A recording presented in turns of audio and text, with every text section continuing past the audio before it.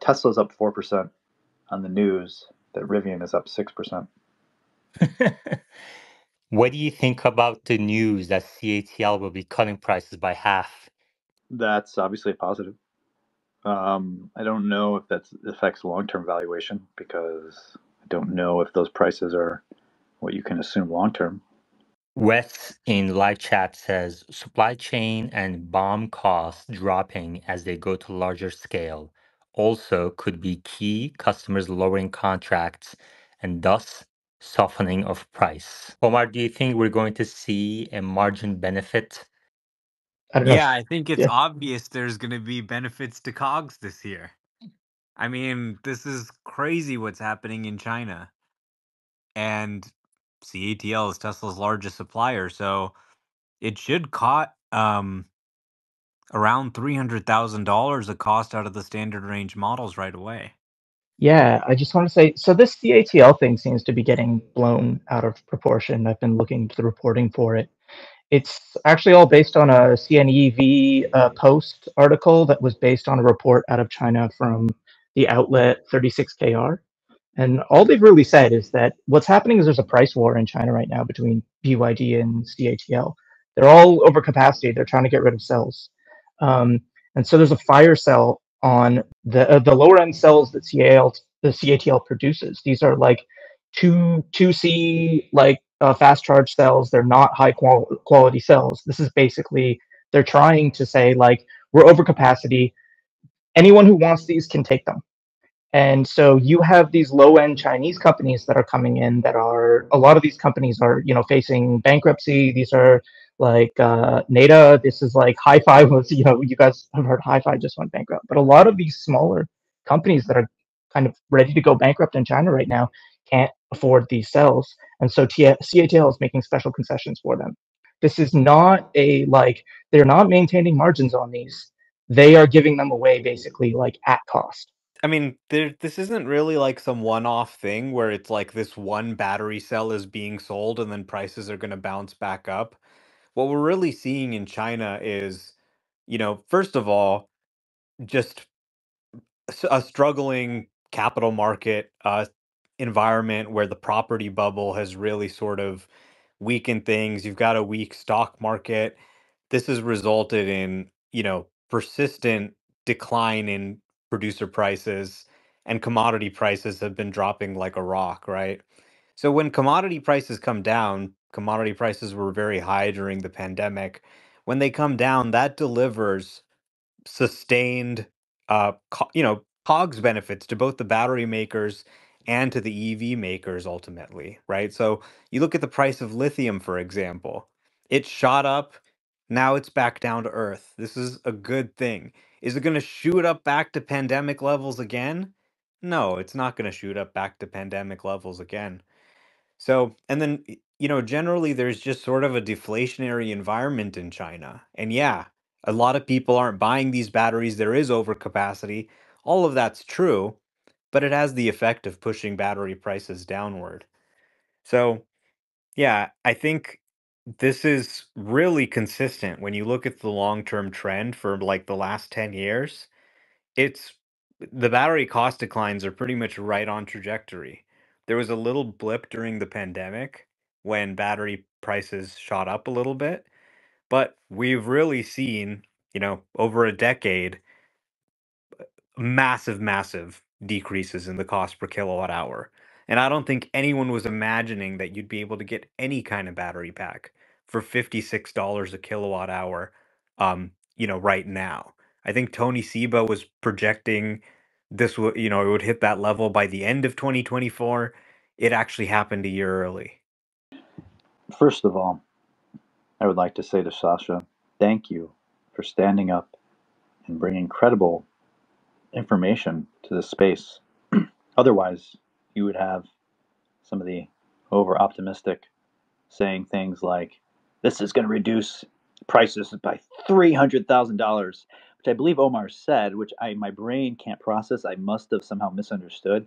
Um, but I said $3,000. right, and still he's wrong. Notice he didn't How update is that wrong?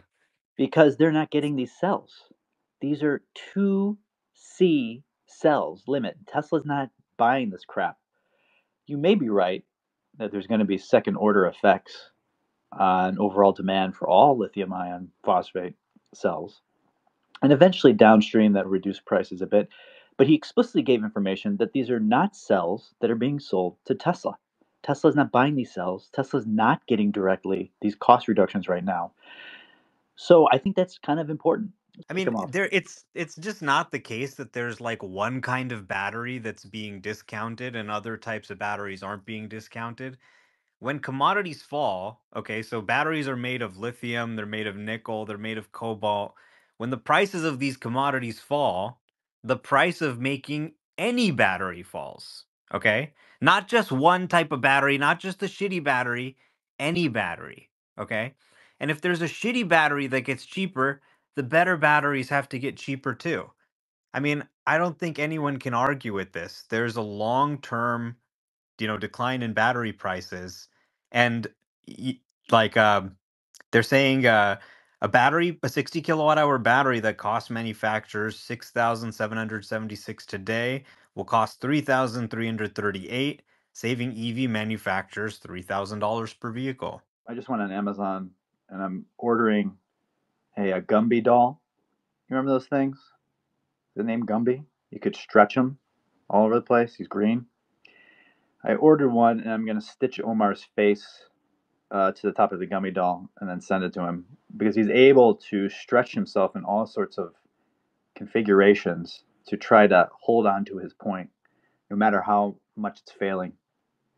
So in this What are case, you talking about? Like, what we is not see true here? Are battery costs not declining? Am I crazy? Is you everybody who's writing about this crazy? Like, what are you trying to say here? I don't get it. we Tesla is not getting suddenly 50% off on their LFP cells. That's what I'm Not saying. I didn't say they're not not suddenly, decreasing at but the all. cost of batteries is You declining. see, you can't even correct yourself.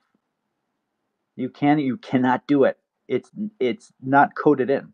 It's like Google has taken control of your brain and they've hard coded in the inability for you to say that you were wrong. What was I wrong about? They're not getting saving $3,000 suddenly I per didn't car. say they were saving $3,000 suddenly. Why would it be sudden? This has been a continued thing that's been happening every quarter. You I were mean, they're talking putting about it. slides in their deck. COGS are going down. Where do you think that's coming from? You were insinuating that this price reduction from CATL was going to lead to a $3,000 savings per car. And we now know that's actually No, not going to over the happen right now. next 12 months, $3,000. That's what the article I'm quoting says. The article we're talking about. Which doesn't actually apply to Tesla because they're not buying those cells. No, CATL is Tesla's biggest supplier, and BYD is a Tesla supplier too.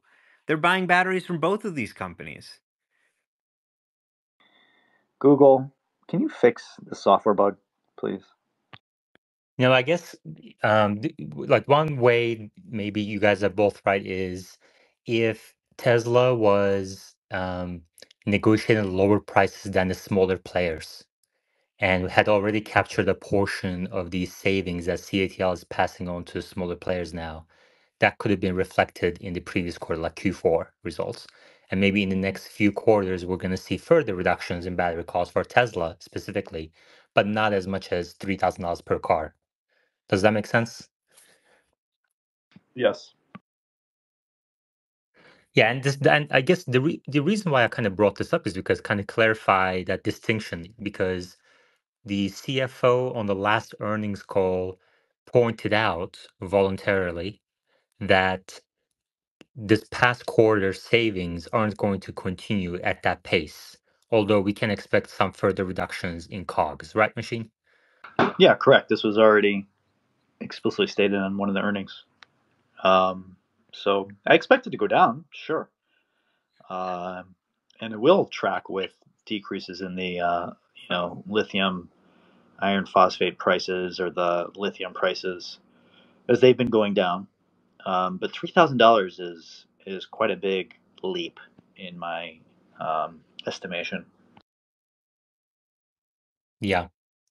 Maybe we should start putting some numbers around what we expect COGS per unit to be on the vehicle side for Q1. Do you have an estimate on that, Machine? No, how much it's going to decrease quarter over quarter?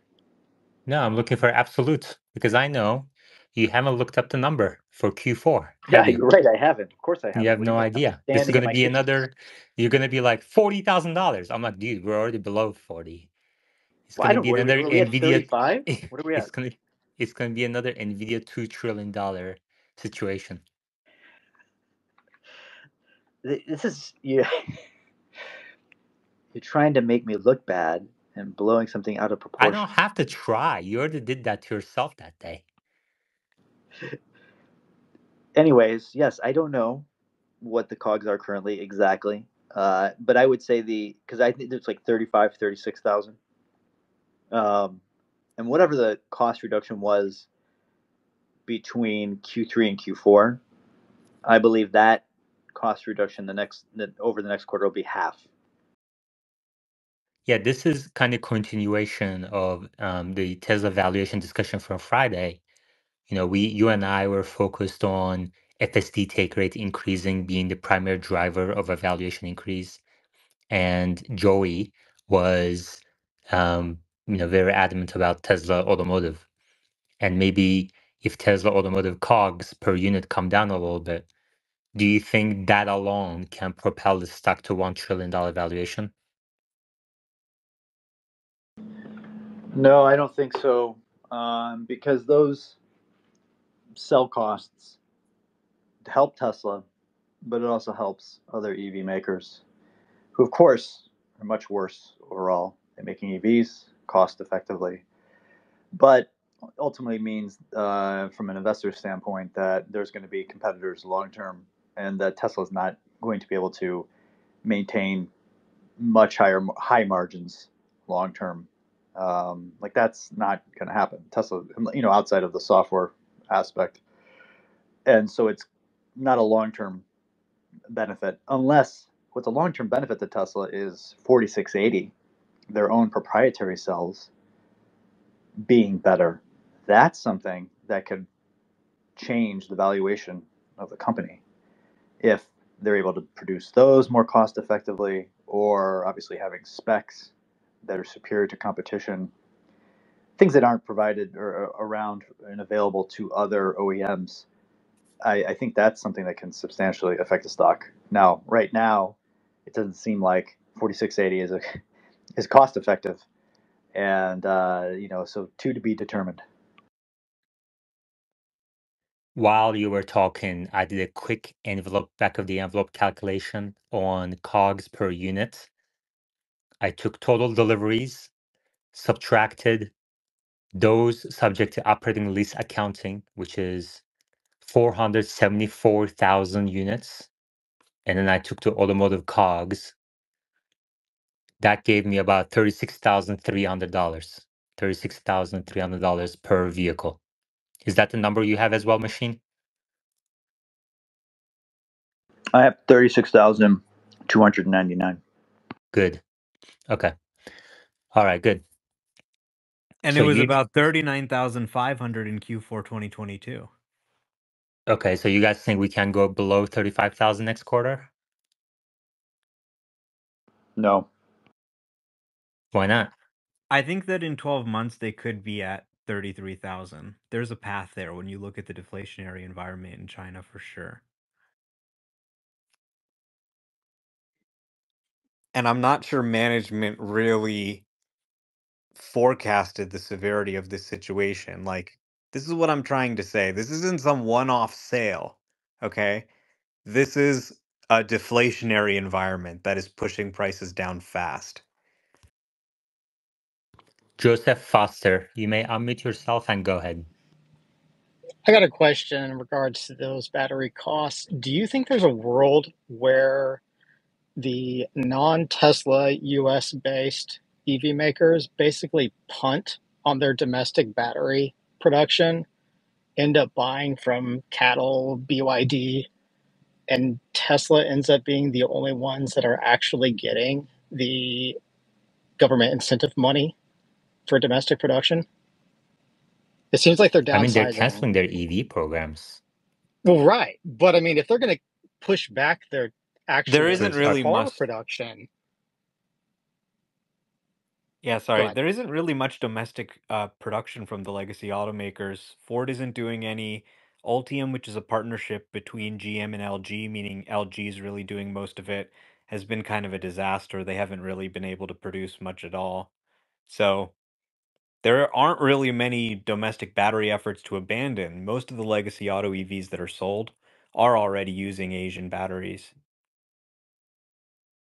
machine. Yeah, I was going to say something similar. That the only ones who are able to build batteries are the Chinese battery makers and Tesla, and I guess maybe Northvolt, right? In Europe, are producing some. Like, there's not that many independent companies that produce batteries, and even Ford, he was going to partner with Cattle. I don't know if that's still on or if they gave up, right, to build batteries in the U.S. So I think you're going to get battery production in the U.S. still, but it might be uh, some Chinese partnerships or Korean, and I think that will continue because the U.S., with the bill, was trying to motivate to get these things built in the U.S. I don't know so much with Europe. I don't think they have any subsidies right now. So I think in the U.S. they will continue to build. But you're right. I mean, it's not going to be uh, anyone else other than the Chinese and Tesla, I think, and the Koreans. Wes, Yeah, there. As far as I'm aware, there's no national production other than Tesla. So for these other companies to have that, that doesn't seem likely. so machine, did you say no on the 35,000 per unit COGS for next quarter? Correct, because I believe you're saying over 1,000 reduction quarter over quarter, and I don't remember what it was in Q3, but I don't think it was like over $2,000 reduction quarter over quarter. So I don't think Let, it's going to let be me just calculate that real quick. 37,500. So we went from 37,500 to 36,300. So you're saying it's going to be about half of that. Um, right. So it went down $1,200, and you're thinking it's going to go down at least $1,300 the next quarter over quarter, and I think no, it's going to be less based on what they indicated on their earnings. yeah. So it's going to be somewhere between 35 to 36, you're saying. Correct. And I guess that depends on how well the, Model 3 Highland production ramp is going at Fremont and Cybertruck production ramp is going at Giga Texas. You agree with that? Yeah, I mean, there's a lot of factors that go into COGS, right? We keep talking about it, assuming an equivalent mixture of vehicles and short range versus long range, and those things have changed over time that also contribute to COG reductions. So you're right. I don't know what the absolute level is going to be, because you could but everything I'm thinking right now on the top of my head would indicate COGS would drop less, if not go up a little bit, because you do have Cybertruck ramping, although it's still very low volume. You have the Model 3 in the US not really being produced much yet. And so, yeah, they've raised the prices a little bit, but that's just because they're not producing many, according to Troy. And so there's going to be lower deliveries of Model 3 this quarter, which means, and that should have the lowest COGS, right? I mean, still lower than Model Y. I don't know if we know that for sure, though. And so it's possible then the No, I overall would cost might think go up. the Model Y COGS per unit currently is less than Model 3 Highland COGS per unit, right? I mean, Highland has a lot of content. Well, I'm not even talking about right, but Highland. You were talking about what Model 3 was last quarter and what its COGS were. are now out of the equation, right? And so it's being replaced with, on average, maybe higher COGS. Okay, so basically, until Cybertruck gets to about 200,000 a year production rate, 4,000 a week or more, we shouldn't expect further COGS per unit reductions or any material COGS per unit reductions. Lithium prices declined substantially throughout 2023, but according to the chart, lithium carbonate price I'm looking at, they've been stable since then, just below 100,000 yuan per ton. But I mean, that alone is going to lead to hundreds of dollars per unit of COGS reduction, right? So maybe in the next, even though Cybertruck deliveries are going to increase quarter over quarter, and Model 3 Highland probably has higher COGS per unit than Model Y, and that's increasing as well. So the mix is shifting towards COGS per unit until those two products ramp to volume production. Even though that is true for the next couple of quarters, raw material prices are have dropped substantially in recent months, and that's going to be reflected in Q1. So it's a bit of a mixed bag, right? Does that make sense? Yep. Omar, we're on the same page? Yeah, I think that there's no doubt that the raw materials costs and a lot of things are coming down for the vehicle. I think when management made comments about the pace of COGS growth slowing, they're mainly talking about the introduction of these new models and sort of the headwinds that come from ramping them. So, for example, Cybertruck ramping that as they get more deliveries out, Model 3, that may have a bit of a headwind, right? They may not, they're sort of ramping up and they may not be getting as good of a price as they might when they get these vehicles to higher volumes. But I think when you just sort of control for that, you look at sort of the raw materials cost themselves, they're moving in a very good direction. And once those vehicles are ramped, which we know they will be within 12 to 18 months, and that sort of headwind is out, then I think you could see a pretty sharp COGS reduction that sort of, reveals a lot of the underlying strength of what's been happening with this deflationary pressure we've been seeing. Did you close out your Nvidia position? No, I still have it. We'll see. I'm not going to Well, hold for that long, but maybe a few more weeks. We'll see. the range of estimates for this company is kind of crazy. I mean, there are people. Gene Munster of Loop Ventures is saying price targets below 1,000 are going to, what did he say? Look foolish or something along those lines. And he's okay with more than 1,000 price targets. He said.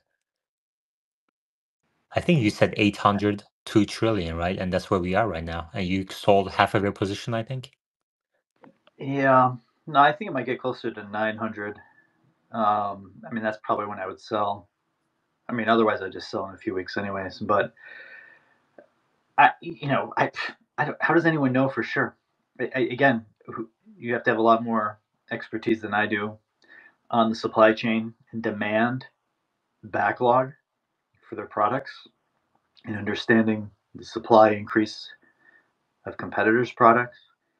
And when those things are all going to meet and actually affect Nvidia in having to, reduce their prices, I just don't know exactly when that's going to happen, right? And so, or if it ever does enough to actually reduce their profits versus not growing as much, and that's going to ultimately affect. I could totally see Nvidia.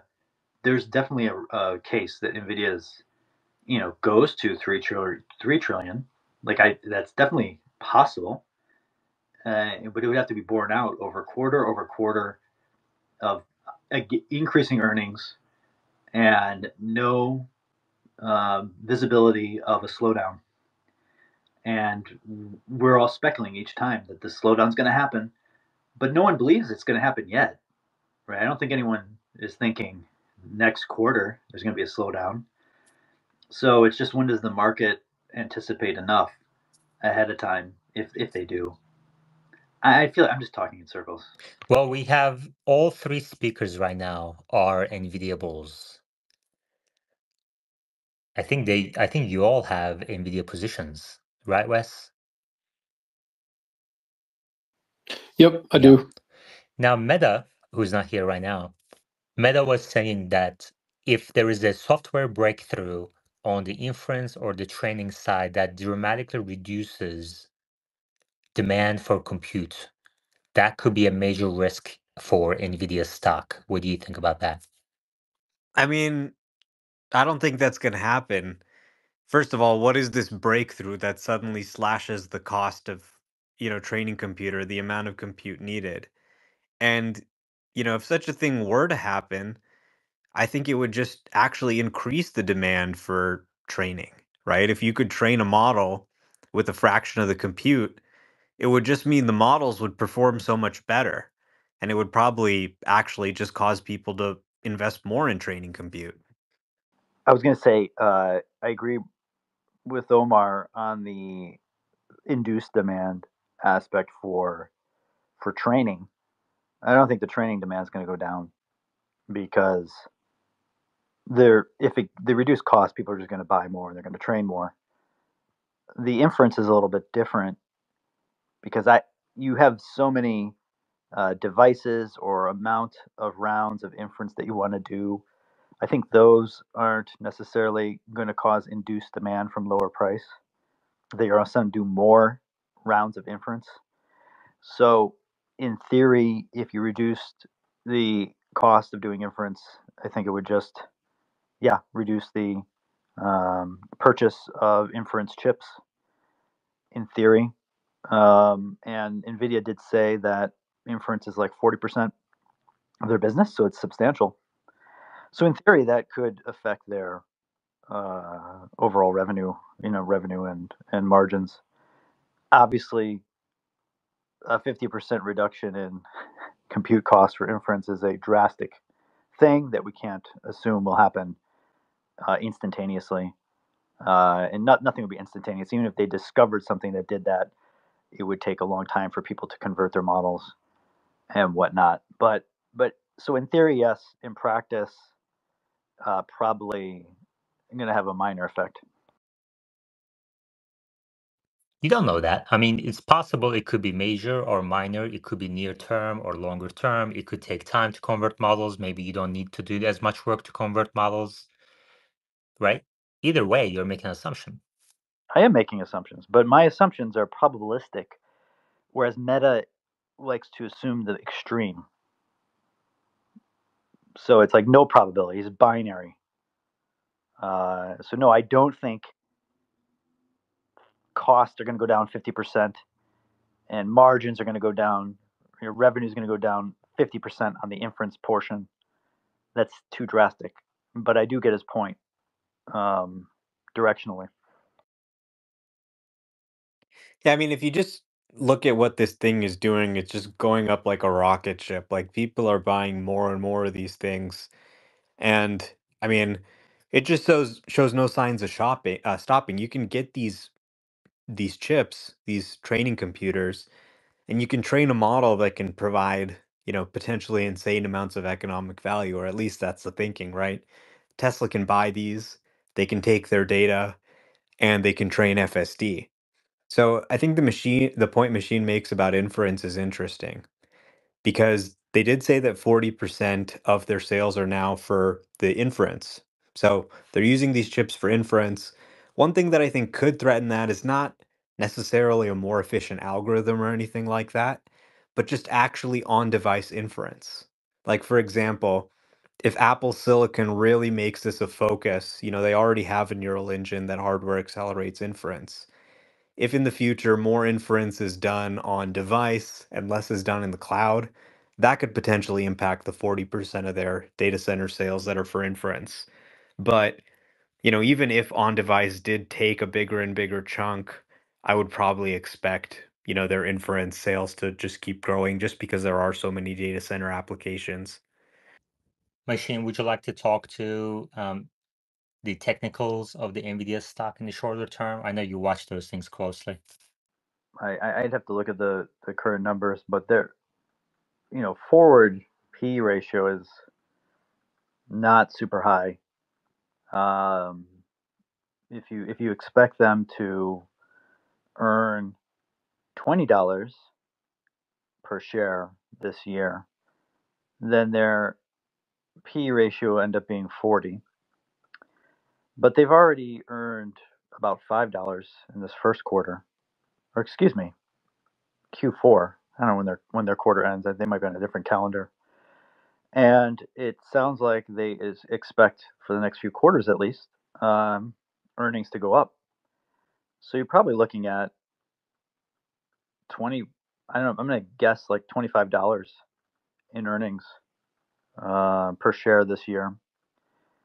And if you look at the current stock price, it's just below 800. It's like 793.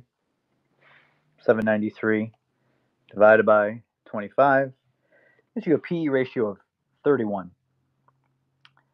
So the question, I think that's going to be a reasonable value. If you said the price of Nvidia stayed flat all year, and at the end of the year they had a PE ratio of 31, 32, I don't think people would think it's overvalued.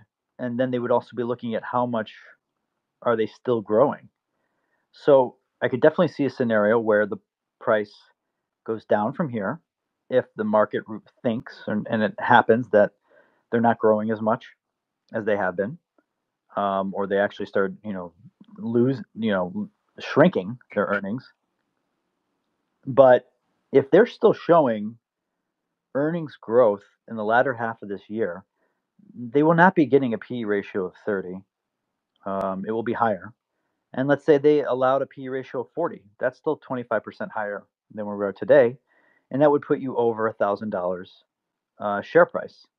So, like, it's hard for me to estimate, in shorter term, like in the next few months, I do believe we could get to 900 and then pull back. I mean, it could just go down from here as well. I do think probably at some point over the course of this year, it will pass $1,000 because I do believe, and let's say when their next earnings reports comes out and they're growing earnings even more still, which I think is kind of guaranteed, that will probably put the market push it over 1,000, if only temporarily. I asked you about technicals. You talked about forward PE. That's not a technical. I hate to break it to you. That's a fundamental Well, metric. I'm not looking at RSI. RSI, I'm sure, is saying it's way overbought. I don't plot lines. This is funny. People like want to look at RSI, like, and you can use these indicators. Like I use them some, but do you really think RSI and drawing lines between the bar charts over time is predictive? Meanwhile, you were talking about AI and these insane, massive neural nets that are trying to learn every nuanced detail, and you think you can solve it with a few lines and some simple metrics? So, like, I only believe in the general principle of when things are too many people are buying something out of hype, and that people want to take profits at some point at different time scales. I do believe in that. Do you have a way of measuring sentiment in a stock? Not personally. I mean, people have indicators of volume weighted averages of purchases, but I think it would be interesting to do more sentiment related analysis where people actually do like NLP analysis of say on Twitter or Reddit for how people are talking about a certain stock. I've never done that personally. I did try to use it at some point, but I don't know. I didn't really get anywhere yet. So personally, no. It's just based on uh, listening to people, right? Listening to what people write and getting a sense there. And I've definitely seen that with Tesla over many periods of time where people are overly bullish. Everyone's like, it's going to the moon because it's going so well already. And they don't want to sell because they're afraid it's going to rocket higher. That's usually a signal that it's overbought. And then meanwhile, conversely, when it gets sold off quite a bit, everyone's bearish, even more bearish, right? And it's kind of interesting how mentality works, where when something's already lost so much value, people are then not wanting to buy the stock because they think it's going to keep going down. And I think those are, good psychological metrics to pay attention to.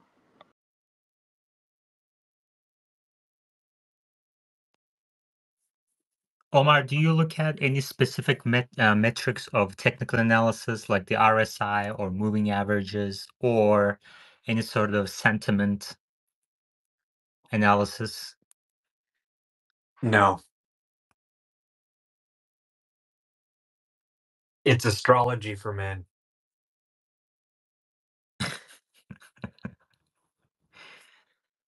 I mean, I think a fact like all sell side analysts rating a stock buy is a red flag. Do you guys agree with that? Yeah, I agree.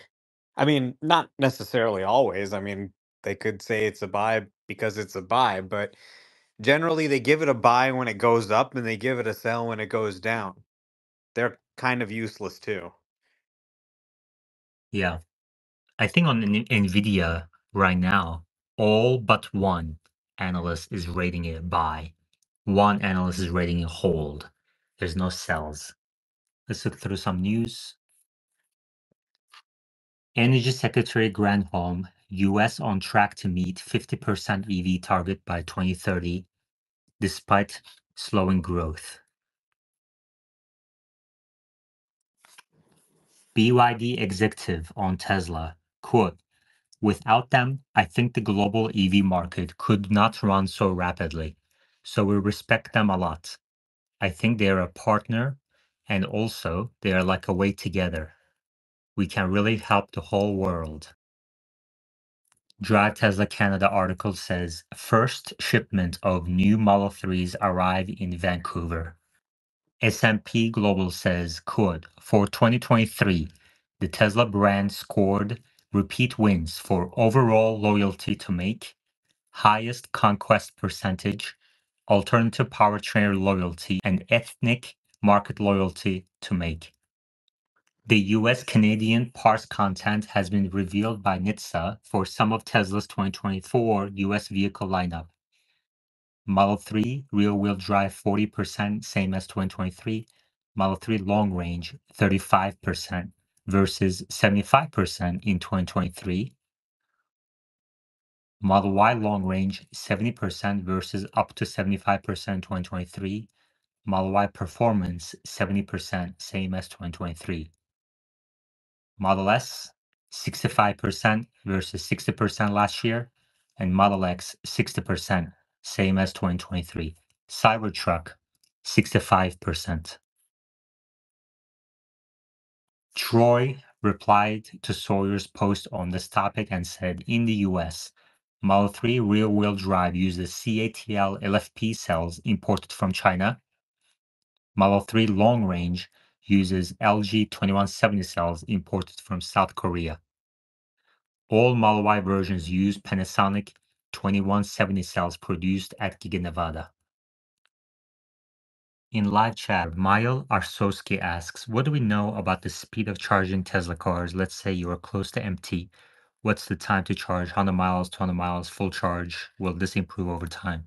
The answer to that varies by model and by V2, V3, V4 chargers, depending on where you're standing, what's your state of charges. So, but I think the most important thing that people should know about charging Teslas is 90% of charging is done at home. And charging is not a limiting factor. If anybody wants to kind of see how a potential Tesla ownership fits into their daily life, I recommend touring a Tesla for a weekend or so, or for a week, and commuting to work and see how it works for you. But my experience testing my friends' Teslas has been that charging is not an issue. Mile Arsosky also asks, what do we know about profitability of Cybertruck? When do we break even? At what rate of unit production? We don't know much about the Profitable to Cybertruck at this time, and we're not going to know for a while, unless if Tesla tells us. But generally speaking, COGS per unit should be close to that of Model X or slightly lower once Cybertruck reaches volume production. And that means, it looks like the line is designed for 250,000 a year.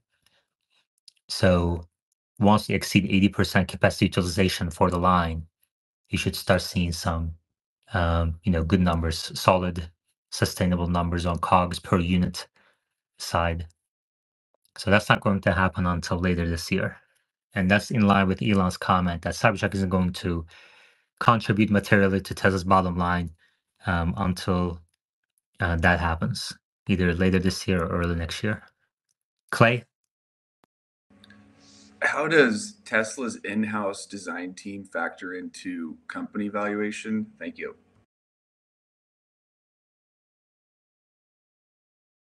In-house design team for vehicles?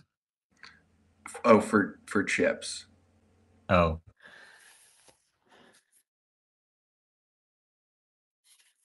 Are you talking about Dojo or are you talking about the FSD computer? I think just generally the in-house chip design team. Well, I mean, it depends, but at the end of the day, it needs to reflect on either a higher revenue growth or a lower cost growth, or, more effective training that then translates to higher FSD take rate, for example. So the way to kind of account for value of a piece of a company. So in this case, you're isolating in-house chip design. You would do two DCFs, okay?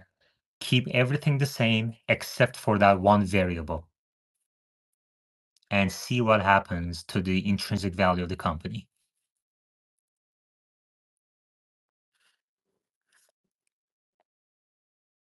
Does that make sense?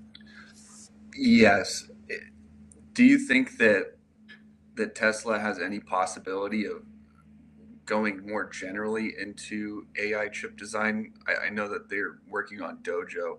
It's just Nvidia, they don't manufacture anything. So I'm just wondering what the difference is between Nvidia having just a really good design team and maybe Tesla has attracted some of the top talent for chip design too. So I'm just trying to figure out essentially what is the difference between what each of those companies' capabilities are.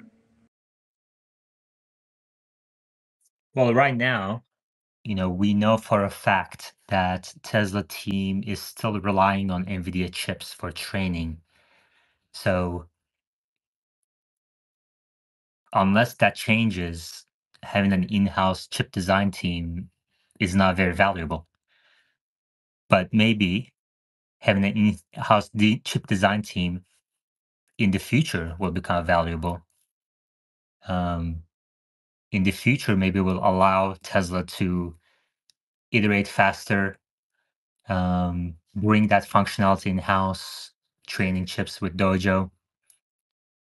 And that if that's the likely future, then having an in-house chip design team is very valuable. But we don't know that for sure at this point. Omar, what do you think?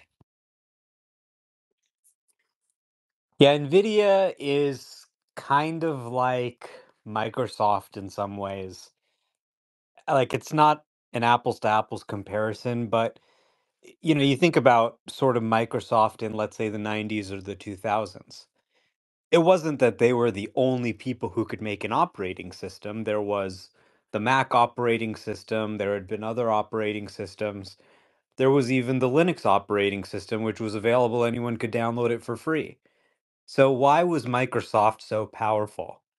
It's really a combination of software factors that just kept people locked into the Windows ecosystem. Pretty much everybody touched Windows in some way. It was very dominant. And they extended that dominance into the browser. Then, now every web developer has to be targeting Internet Explorer because it's so big and so on and so forth. Like, If I want to just go download some model or some data set and train on it, everybody else is sort of using NVIDIA and CUDA. It's kind of the industry standard, right? So if I want to download, let's say, some model of Hugging Face or something and inference it, or try and train some model, a lot of the tooling, PyTorch, other stuff like that, it's really well optimized for NVIDIA because that's what everybody uses.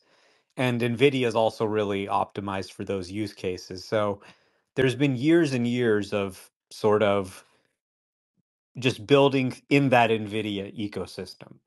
It's not that they have any sort of monopoly on, math or parallel computing or training. There may even be, better chip designs, but they just have an incredible amount of momentum. They've got some of the best designers. They've got a great partnership with TSMC and CUDA, their software ecosystem.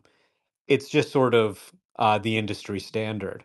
And of course, that lead can sort of chip away over time. I think Windows, for example, isn't as dominant today. You definitely have the rise of Mac and you have the rise of Linux for sure. But, even today, Microsoft Windows remains the number one operating system in the world. So how this market really plays out, it's unclear. But in tech, sometimes there are these sort of network effects. That's the best way I can summarize it. Network effects, right? Tesla enjoys a lot of network effects too. Network effects are when other people using the product have benefits. More and more people get more benefit. Because there's so many Tesla drivers, there's so many superchargers, right? It doesn't mean someone else can't build an EV, but that integration, the hardware, software, everything working together, it benefits from just sort of that momentum. So you see this a lot in tech, and it's kind of a similar ecosystem lock-in in NVIDIA we have today that you can, look at Microsoft or other examples. Yeah, it does. I just wonder if Nvidia focusing so broadly maybe puts it at a disadvantage versus Tesla designing a chip, let's say specifically for robotics and real world AI. That was the argument that Tesla made back when they started Dojo. They said, look, NVIDIA's got so many markets. They got gaming, they got crypto, they've got computer generated graphics, they've got all this different stuff. And we're just going to focus on training, and we can actually make a better chip than NVIDIA and a better system than NVIDIA because we're just laser focused on training for deep learning. Now, since then, data center applications, mostly training and inference, have become 80% of NVIDIA's business. So it is actually becoming kind of their main thing. All of the sales growth we see is really due to this. So the only thing that can really stop NVIDIA is the AI bubble somehow popping. People somehow realizing that, this is all useless and they just stop caring about the end product. But it, doesn't seem like that's happening right now. It seems like the opposite's happening. We're seeing more and more uses of AI, text to video models, which are going to require more and more computation. Things are headed kind of exploding upwards in AI. Omar, is there a customer concentration for NVIDIA? Can, top two, three cloud players comprise a large percentage of their sales? Yeah, absolutely. So you've got basically Amazon AWS number one, Google Cloud, Microsoft Azure, and to a lesser extent Oracle Cloud, and there's a few other cloud service providers. But these cloud service providers are really buying hundreds of thousands of these chips, and they then rent them out per hour to any startup or any smaller company that can't afford to pay $40,000. So I can go use an H100 for, let's say, $4 an hour or $1 an hour or whatever, and the cloud service provider's buying it just to rent it out. Um, so that's really the bulk of their customers. They never shared that figure though, right? They never shared, say, something like Microsoft, Google, and Amazon make up, 60% of our sales. I guess they should though, in their 10K maybe. I'm sure they have given some commentary on it, but I'm not sure I've followed their earnings calls that closely to remember anything off the top of my head. I have seen some charts like on X. I'm not sure where they get their data, where they show like the amount of H100s per company. I mean, it's not just the cloud service providers. Like obviously there's companies like Tesla, probably movie companies in Hollywood, that kind of stuff, who are also doing it. But it's I wouldn't be surprised if it's more than 50% of their sales. You would be or you wouldn't be? I wouldn't be. Oh, wow. And I'm it was interesting on the last call, they kind of talked about how, oh, a customer comes to us and we actually refer them to the cloud service providers where they can just go get our chips right away. So there's this very kind of synergistic relationship. And then NVIDIA has a product called NVIDIA Cloud. And what they do with the NVIDIA Cloud is essentially just like white label the other cloud products, if that makes sense. So you go to NVIDIA Cloud, you're getting an instance in like one of the other cloud providers, but it's through this NVIDIA Cloud interface that only exposes those NVIDIA instances and those other cloud services. So it's a very kind of, like they're trying to really make them happy. They're sending customers their way. They're trying to really like get in bed together because they understand that, let's say Microsoft and Google has their own TPU chips, for example. Let's say Google said we really want to push the TPUs and not Nvidia. Then yeah, that could be a huge issue for them if these major cloud service providers stop. So they're really focused on maintaining good relationships. And for example, Google released their Gemma model, and they said it's optimized for Nvidia. It was kind of an open source model. You can download the weights and inference it yourself, and it's optimized for NVIDIA, so you can inference it on those NVIDIA chips. It's not optimized for Google TPUs. So I think Jensen recognizes that this is a huge risk, and he's tried to manage it very well by cultivating those relationships with those cloud service providers, referring customers their way, and just trying to make it a very loving relationship as much as possible. I found a relevant section on NVIDIA's 10K. It's a paragraph. Let me read this real quick. Concentration of revenue. Revenue by geographic region is designed based on the billing location, even if the revenue, let's skip that one, geography. Our direct and indirect customers include public cloud, consumer internet companies, enterprises, startups, public sector entities, OEMs, ODMs, system integrators, AIB, and distributors. Now, check this next one out. Sales to one customer, customer A, represented 13% of total revenue for fiscal year 2024, which was attributable to the compute and networking segment. One indirect customer, which primarily purchases our products through system integrators and distributors, including through customer A, is estimated to have represented approximately 19% of total revenue for fiscal year 2024, attributable to the compute and networking segment. Our estimated compute and networking demand is expected to remain concentrated. There were no customers with 10% or more of total revenue for fiscal years 2023 and 2022. So it's only in this last fiscal year, 2024, there is one customer that comprises 19% of total revenue. Who do you think that is?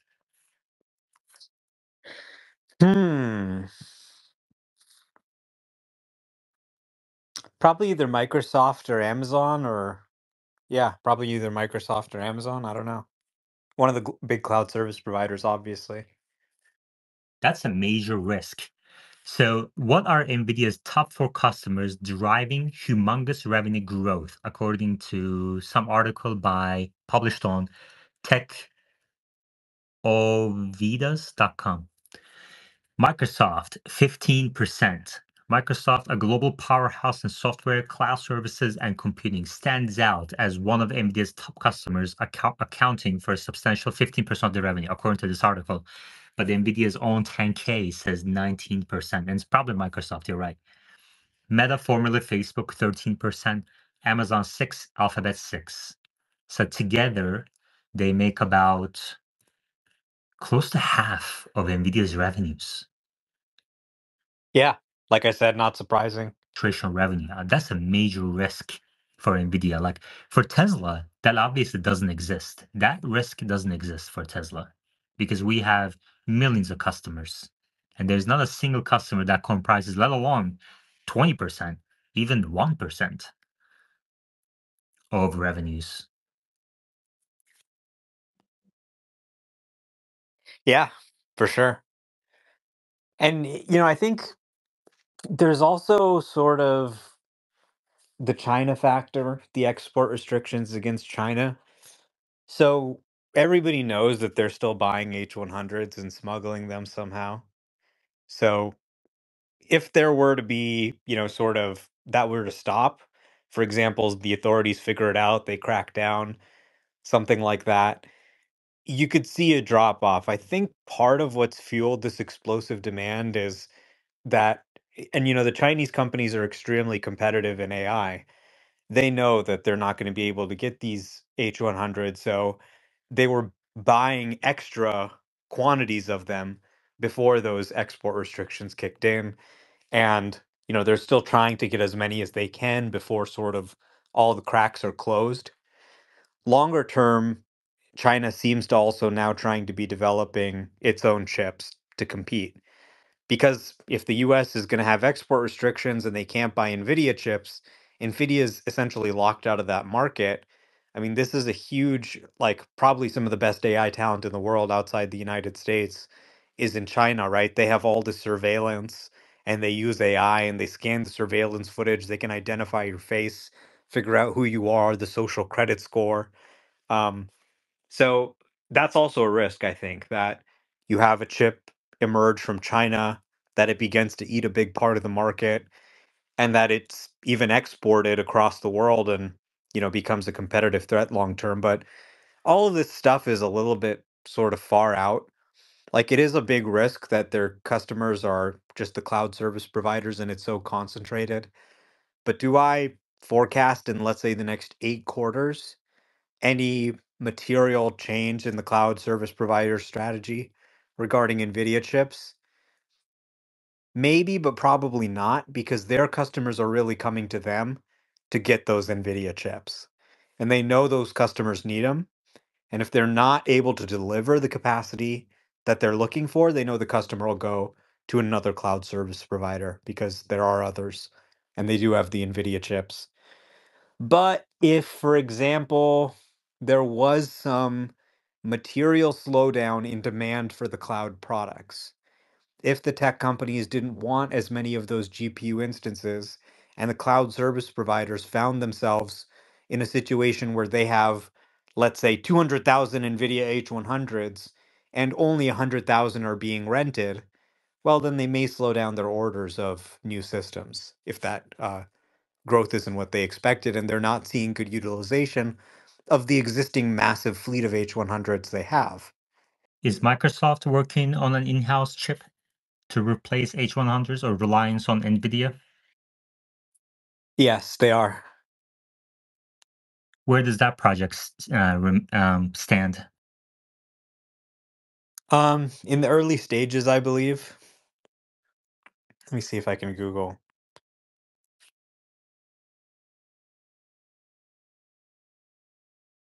Can you imagine a headline that indicates Microsoft is around, ready to replace Nvidia?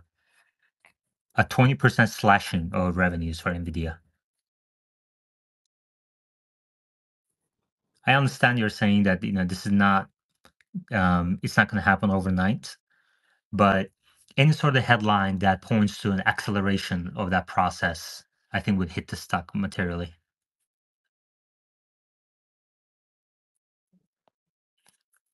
Yeah, basically all their biggest customers are trying to get rid of them. So it is kind of an amazing situation. So I went ahead and commented on this Spaces thread with an article, and you can see it's an article from The Verge, one of many similar articles, and they're saying this was from November 2023, so just about 3-4 months ago. Microsoft is finally making custom chips, and they're all about AI. The Azure Maya 100, and note that they're called the Azure Maya and Azure Cobalt chip. So Azure is the name of Microsoft's cloud service. So they're making their own chips to replace Nvidia. Um, and it said the rumors are true. Microsoft has built its own custom AI chip that can be used to train large language models and potentially avoid a costly reliance on Nvidia. Microsoft has also built its own ARM-based CPU for cloud workloads. Both custom silicon chips are designed to power its Azure data centers and ready the company and its enterprise customers for a future full of AI. So, yes, their biggest customers are actively developing solutions to stop being their biggest customers. It's true. So I guess this is Microsoft's Dojo, right? Well, in a way, yes. Dojo is a system that comprises many, many chips, and this is kind of a chip. So, yes, it is like their dojo. Let me read this article. See if there's anything in here that we should know about. Microsoft is finally making custom chips, and they're all about AI. The Azure Maya 100 and Cobalt 100 chips are the first two custom silicon chips designed by Microsoft for its cloud infrastructure. The rumors are true. Microsoft has built its own custom AI chip that can be used to train large language models and potentially avoid a costly reliance on Nvidia. Microsoft has also built its own ARM-based CPU for cloud workloads. Both custom silicon chips are designed to power its Azure data centers and ready the company and its enterprise customers for a future full of AI. Microsoft Azure Maya AI chip and ARM-powered Azure Cobalt CPU are arriving in 2024. On the back of a surge in demand this year for NVIDIA's H100 GPUs that are widely used to train and operate generative image tools and large language models. There is such high demand for these GPUs that some have even fetched more than $40,000 on eBay. Quote, Microsoft actually has a long history in silicon development, explains Ronnie Borkar, head of Azure hardware systems and infrastructure at Microsoft, in an interview with The Verge.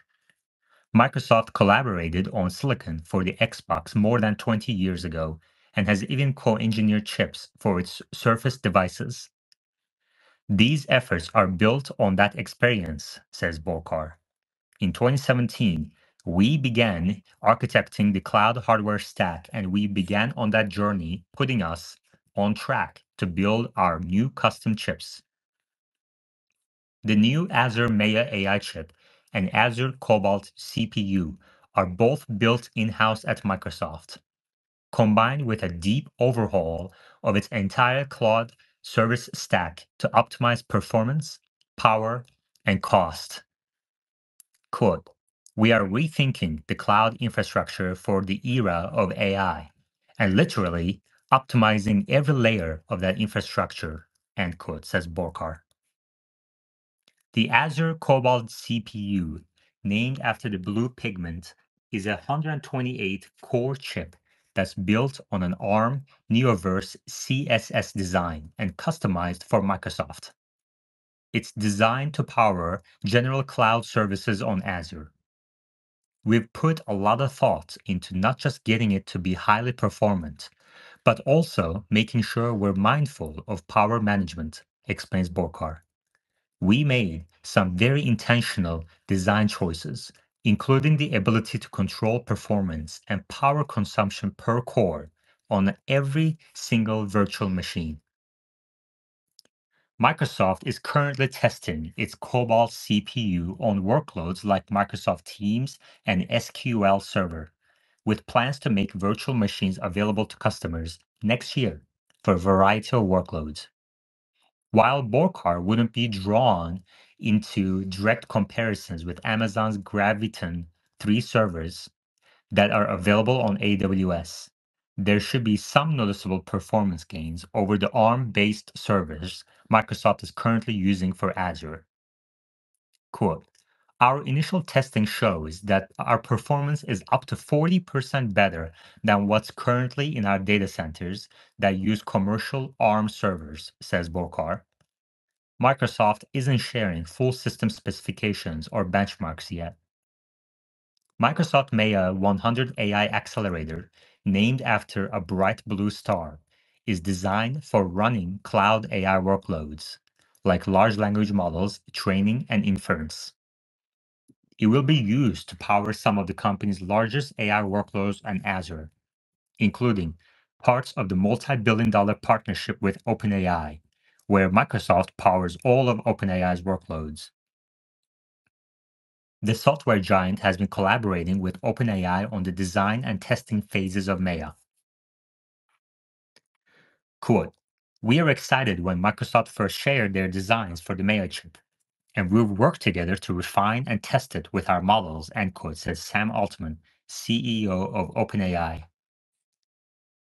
Azure's end-to-end AI architecture, now optimized down to the silicon with Maya, paves the way for training more capable models and making those models cheaper for our customers. Manufactured on a 5 nanometer TSMC process, Maya has 105 billion transistors, around 30% fewer than 153 billion found on AMD's own Nvidia competitor, the MI300X AI GPU. Maya sports our first implementation of the sub-8-bit data types, MX data types, in order to co-design hardware and software, says Borkar. This helps us support faster model training and inference times. Microsoft is part of a group that includes AMD, ARM, Intel, Meta, Nvidia, and Qualcomm that are standardizing the next generation of data formats for AI models. Microsoft is building on the collaborative and open work of the Open Compute Project, OCP, to adapt entire systems to the needs of AI. Maya is the first complete liquid-cooled server processor built by Microsoft, reveals Borkar. The goal here was to enable higher density of servers at higher efficiencies. Because we're reimagining the entire stack, we purposely think through every layer, so these systems are actually going to fit in our current data center footprint. That's key for Microsoft to spin these AI servers up more quickly without having to make room for them to data centers around the world.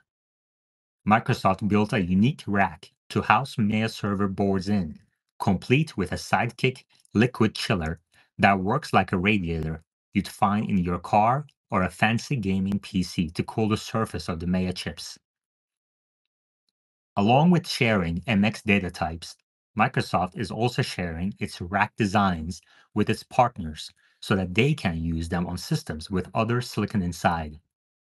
But the Maya chip designs won't be shared more broadly. Microsoft is keeping those in-house. Maya 100 is currently being tested on GPT 3.5 Turbo, the same model that powers ChatGPT, Bing AI workloads, and GitHub Copilot. Microsoft is in the early phases of development, and much like Cobalt deployment, and much like Cobalt, it isn't willing to release exact Maya specifications or performance benchmarks just yet. That makes it difficult to decipher exactly how Maya will compare to NVIDIA's popular H100 GPU, the recently announced H200, or even AMD's latest MI300X.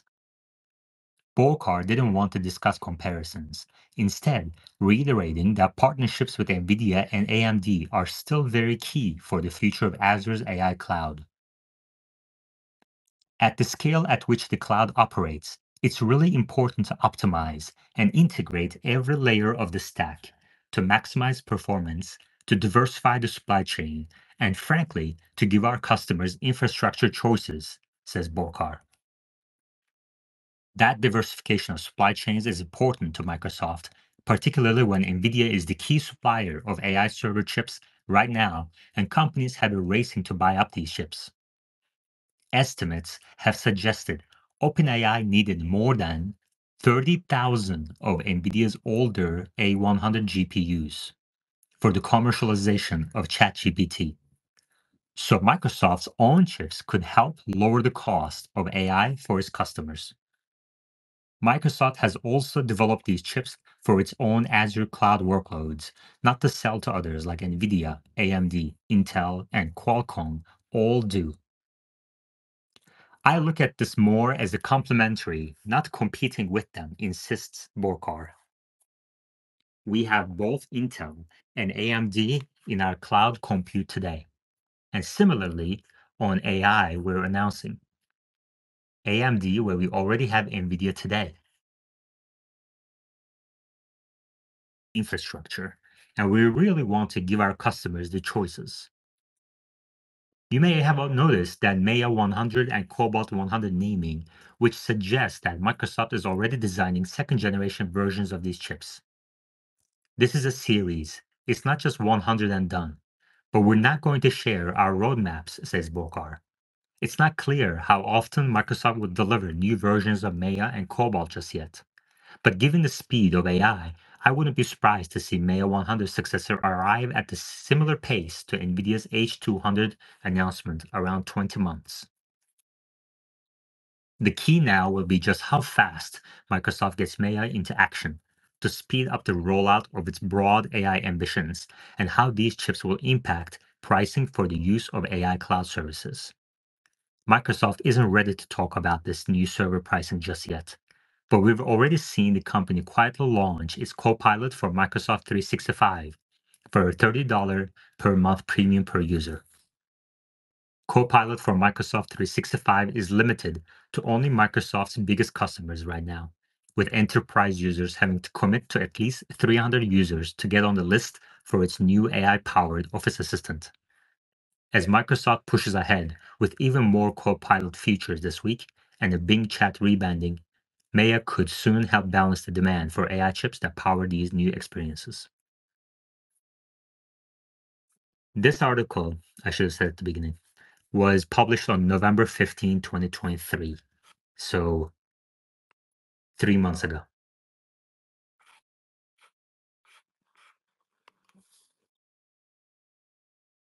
And Nvidia stock since then has surged. Since the publishing of this article, Nvidia stock has gone up from 480 to 790. Yeah, it's like an 80% increase. I mean, I think the most damning part of the article was when they had Sam Altman in there. I mean, this is really what's been driving the whole industry. So, I mean, Nvidia has always been kind of a bubble and bust company, right? It's really driven by these waves. So, I think this market's going to grow a lot.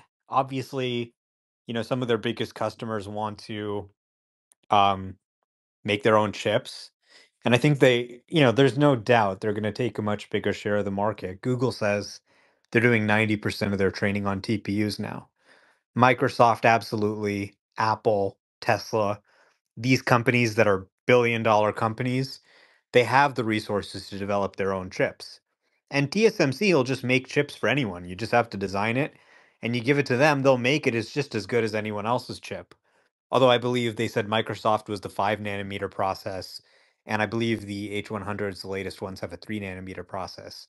So a little more advanced process, a little more performance there, but probably still good enough for Microsoft to train on, given that NVIDIA has 7% margins. I believe Dojo is also a 5 nanometer. So, there's no doubt that their grip on the market is going to get eroded. I mean, whenever you have something that you're selling for $40,000 at 70% margins, that's just putting a target on your back for the rest of the industry. Like, hey, come after me. Look at these big, fat, juicy margins. And so it's no surprise that Microsoft's doing this, Tesla's doing this, Google's doing this. Sam Altman wants to start a chip company, right? I mean, everybody's sort of coming after them. And some of these efforts will probably work out, some of them won't. But the question is, okay, let's say Nvidia goes from 80% of the market to 30% of the market or 20% of the market. Is that share of the market they end up taking, still bigger than where they are today just because of the growth of demand for AI training and inference in general? Yeah. Nvidia's margins are high right now. They're about 76% in the last quarter gross margin, but they've always been high. Like in the last 5 years, the average is above 60%.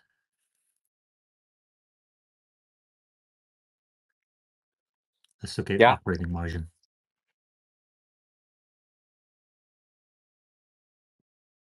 So they've been able to stay ahead of customers trying to replace them with in-house projects for many years. They have a track record of doing that. Omar, let me ask you a question. Some people have said that Jensen has been instrumental in riding three waves from gaming to crypto to now AI. Is it Jensen? Because others have said that he just got lucky with GPUs working better than CPUs. Hmm. It's an interesting question. Well, NVIDIA was founded for gaming, right? So when you're gaming, you have to do a number of simple operations on a bunch of pixels. So the screen you're looking at right now, let's say it's, for example, 1,000 by 1,000 pixels, right? So 1,000 by 1,000 is a million pixels. So let's say I want to darken the screen. I want to, shade it and then put something over. So I need to figure out what the new color values for all the pixels are. So I may say, okay, take all the pixels and darken them by 20%. So that's an operation, a very simple operation, a very simple math operating operation that I want to apply to a million different pixels at the same time. So they built these chips that are really good for doing massively parallel operations, right? You can think of your screen essentially as a matrix and, just doing matrix math on all these sort of big matrices. Now, it turned out that when crypto happened, you could make those crypto mining operations that are designed to be expensive and computationally difficult. You could just do them a lot faster on a GPU. And then in 2012, what really kicked off this deep learning boom was AlexNet, where Ilya Sutskever and Alex and um, Jeffrey Hinton uh, wrote this paper, and they said, "Hey, we can actually, train these neural networks using GPUs, and we can train them really well." So that was a big moment where it was like, "Oh wow, these chips that are good for graphics, they can also be used really for massively parallelizing the AI training process." And that was a little bit unexpected. I don't think Jensen really foresaw that exactly. It was more just that, the gaming graphics cards were ready. You could buy them at Best Buy, and neural networks had been around for the 50s, but nobody really thought they could be used for anything that serious because CPUs were so slow that you couldn't really train anything. Then, with AlexNet, they broke the record on the ImageNet benchmark for image recognition using deep learning on an NVIDIA gaming GPU. Then people said, oh my God, yeah, these GPUs can actually, completely change for deep learning. And that kicked off the whole revolution we're seeing today. What NVIDIA did do that Jensen deserves credit for is develop CUDA. So back when they were only used for gaming, he said, look, we're actually going to come up with this CUDA framework, which allows you to do scientific computation. So, like really advanced, highly parallelized computation, not just for gaming, but also doing, compute. That enabled the crypto thing and the AI thing. I don't think Jensen necessarily, foresaw that this AI boom or crypto boom would happen. He probably couldn't have even imagined those things when he started Nvidia as a, computer graphics accelerator. But because of what they did with CUDA, and many people laughed at them and they said, who's going to use a gaming's graphic card for scientific computation? But it ended up really being huge for their business. And other companies that make graphics cards like AMD and those kinds of companies have not really done as well in the computation space, even though they make graphics cards that are pretty similar. So I wouldn't give him credit for predicting crypto or predicting AI, but what I would give him credit for is really just creating the scientific computation framework that allowed any use cases that did emerge to sort of utilize their chips. All right. Any questions, comments, please request to speak. Otherwise, we're going to end the space. Operating margin history for NVIDIA from 2001 to 2023. In 2001, they were just below 20%, and then it declined with the recession after the tech bubble burst to single digits and came close to 0%. Remained there for about a couple of years. Then it went back up to 20% again before the Great Recession. And with the Great Recession, it went as low as negative 16% operating margin. Then it went back up to 10 to 20% range for 5 years or so. With crypto, it surged above 20, above 30, all the way to 38%. And since then, it's been between 20 to 40%. Lately, it's actually been lower. In the last few quarters, operating margin for Nvidia has been about 18%, below 20%. So that's kind of interesting, isn't it? Their gross margins are high, but now this is a third-party site, so kind of put the asterisks on there. I didn't go to the source here, but that's interesting. I would have expected their operating margins to be higher than that.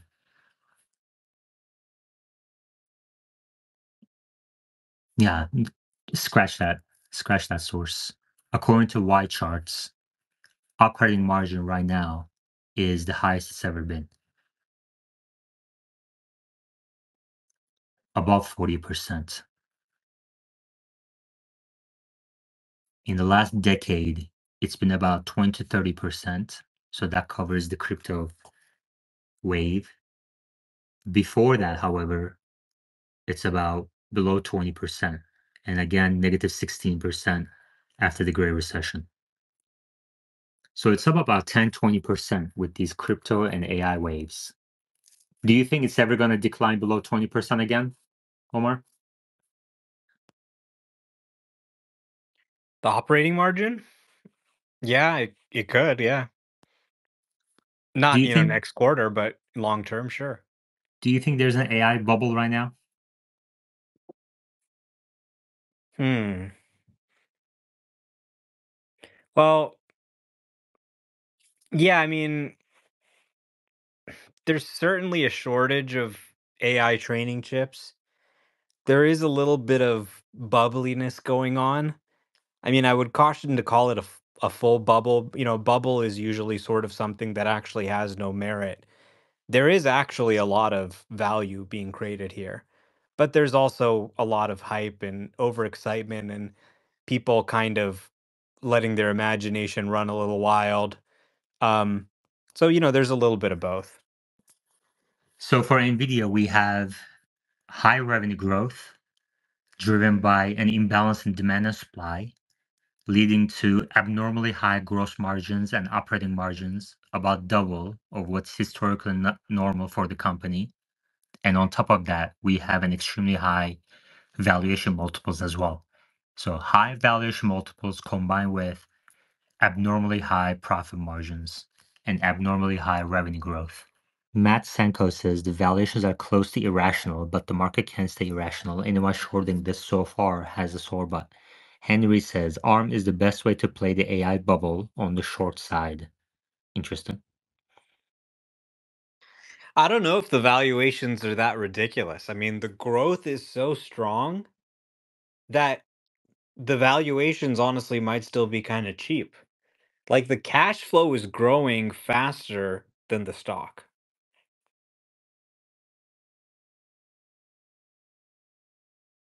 Yeah, but how far can that continue? What do you think will be a milestone or a headline or news that leads to a drop in Nvidia stock price? Let's say more than 20%.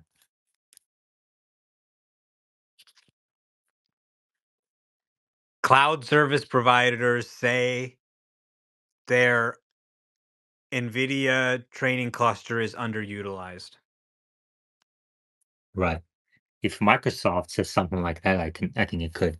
And when I was reading the article said Microsoft is going to start offering that chip to customers next year. But the article was written Which in is this 2020. year. Exactly. The article was written in 2023. So next year means this year. But we haven't heard anything on that front, right? I mean, as far as the market knows, Microsoft is still soaking up as many H100s as it can get. Yeah. I mean, is this going to impact their H100 demand? It's kind of too early to tell, but I imagine they'll kind of start going out this year. How they'll actually do, whether consumers will want them, whether they'll really work as well as the Nvidia chips. The jury's still out on that because we haven't seen it. But I expect them to continue with this effort. They're going to have a version 2 and a version 3 and a version 4. I mean, Google's on TPU version 5 already. So compute only goes in one direction. It only gets cheaper and we only get more of it over time. So this isn't going to be something that maintains a 76% gross margin forever. That's pretty clear. Henry Abanto in live chat says SoftBank was ready to dump ARM for $32 billion.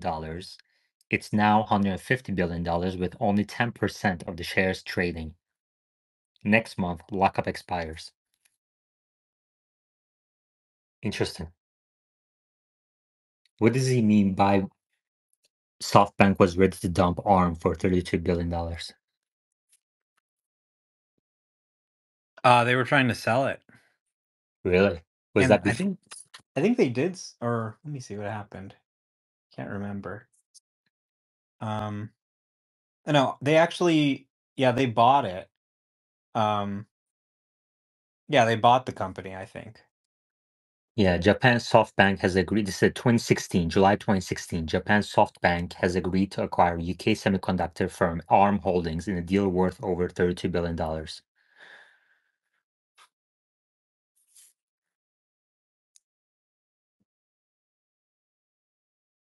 So what does he mean by that?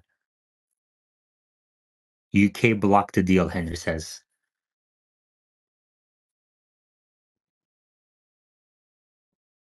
Right, yeah.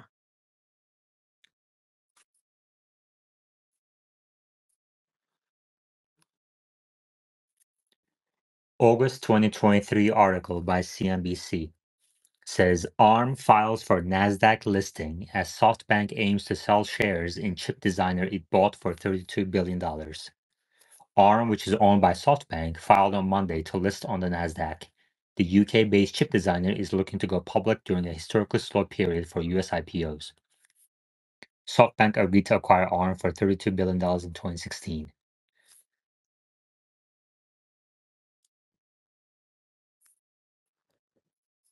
Yeah, I mean, that's a very strong indication. Thank you, Henry.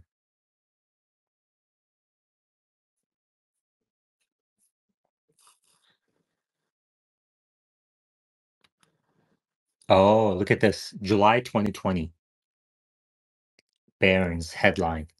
Nvidia reportedly in talks to buy ARM from SoftBank for $32 billion. That's what he means, probably.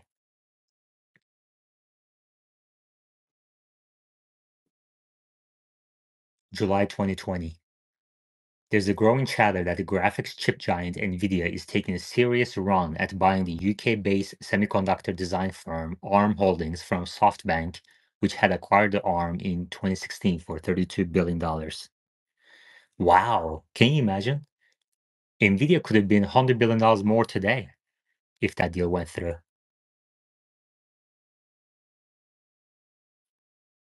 Matt Sanko says, and Henry also says it was about $40 billion.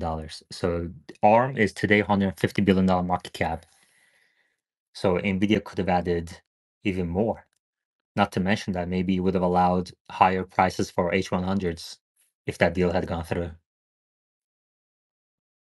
Henry says they stopped the deal because Nvidia would have had too much insight into AI design pipeline with ARM tech. Not just AI, but any design with ARM IP, actually. Thank you very much, everybody, and I will talk to you all tomorrow. Take care.